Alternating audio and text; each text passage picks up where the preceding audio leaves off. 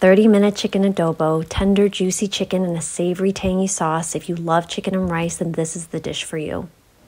Over medium heat, add oil, onion, not traditional but offers great flavor, fry until translucent. Make space for your chicken, lower bone-in chicken thighs skin side down, allow the skin to brown. Once browned, add regular soy sauce, garlic, black peppercorns, bay leaves, and lastly vinegar. Bring to a boil. Cover, reduce to low-medium heat for 10 minutes. Uncover, flip chicken over, cover and simmer for another 10 minutes.